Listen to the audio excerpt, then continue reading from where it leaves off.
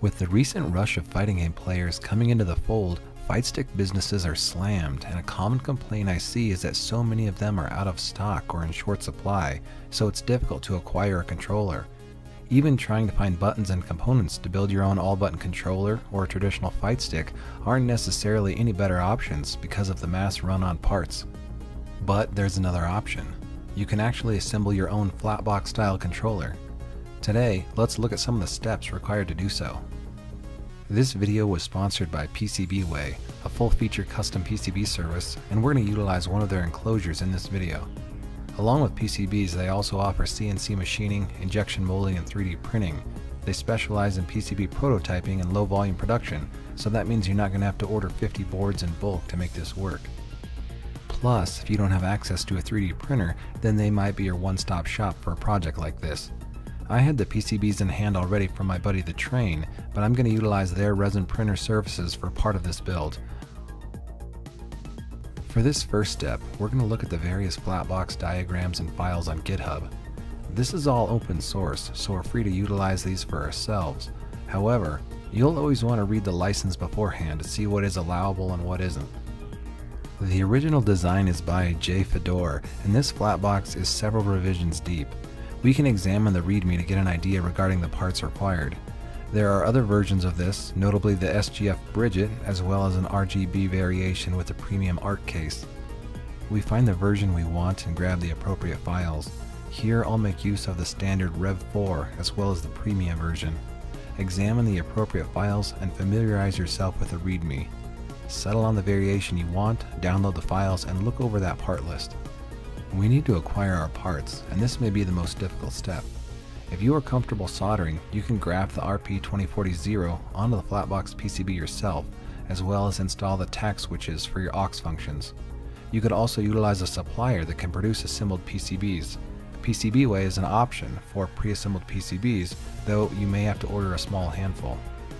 To be clear, even ordering assembled PCBs can be an unfamiliar and multifaceted process if you've never done it, and I don't want to paint an oversimplified picture of the Flatbox build process in this video.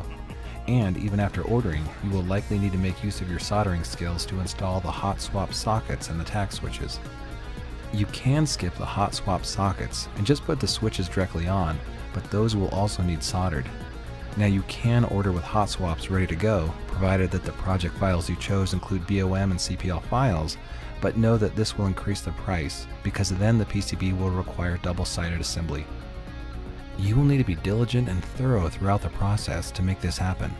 I'm using these PCBs because I have them ready to go. Here is what the PCB looks like for the Rev 4 version, and this is what the PCB looks like for the premium version.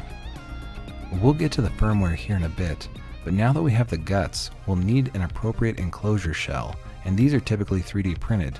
If you have access to a finely tuned printer, you can do this yourself, but one of the biggest issues people new to this may run into is subpar print quality. Something can look okay, but still not fit together properly. The design is ideally looking for 0.1mm XY tolerance, but in some specific problematic areas, you could open it up to 0.5mm. There are multiple case options. Some styles come in 2 halves, and other variations include tiny little side panel inserts. Go with the one suggested in your original Flatbox selection. I sourced this Rev 4 shell from my fightstick buddy The Train, who has a higher-end 3D printer, but to help demonstrate variety, I grabbed an additional shell for our advanced version from the video sponsor.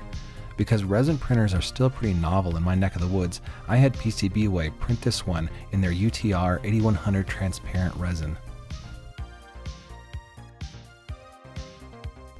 You will also require button caps, which you can 3D print as well. Alongside those, you'll need the appropriate screws for your case, heat set inserts, and 12 KL low profile chalk V1 switches of your preferred switch type. At the end, you'll also need a USB-C cable to connect it to your PC or console. Amazon or similar online vendors carry all those components. Now that you have sourced and printed your materials, you can move on to step 3. You have your PCB at this point, and so now select your favorite flavor of switches and install your button caps.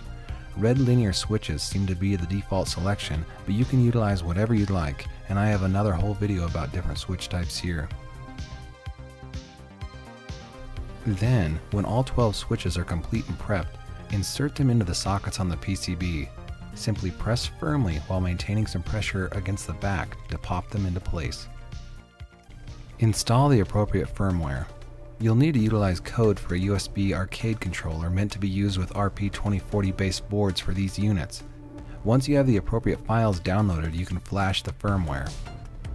Simply connect the board to your computer with a USB cable, then press the reset button while holding the boot button on the RP2040. A new drive should appear on which you can copy the UF2 file. We want to flash the firmware and test buttons beforehand just so we don't spend time assembling a PCB that doesn't work. We can test it now to confirm there are no issues.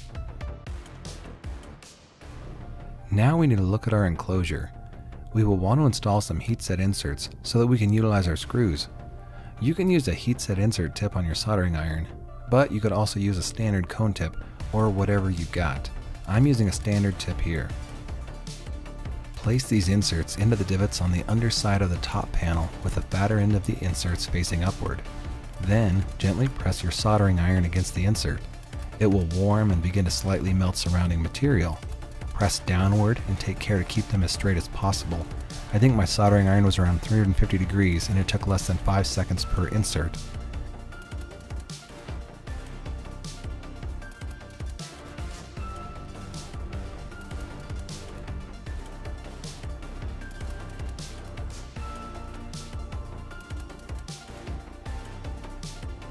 Lay the board inside and sandwich the enclosure halves around it.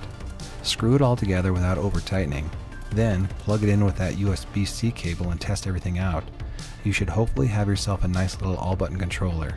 If it's all good, jump into ranked and start cracking skulls.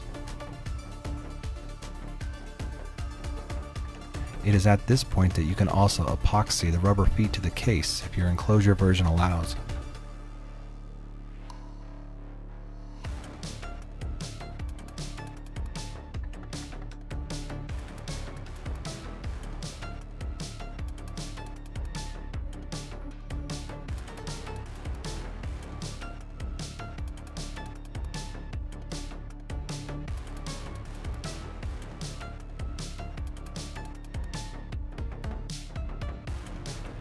Good luck with your own Flatbox project. This video serves as a basic overview to start getting you familiar with the parts of the process, but make sure to read everything on GitHub before you begin to save yourself time. Thanks to PCBWay for sponsoring this video. Maybe in the future we can utilize their services for some custom PCBs or a 3D printed fightstick enclosure. Let me know what you'd like to see in the comments below. Anyway, thanks for watching, support your locals, and I'll see you next time.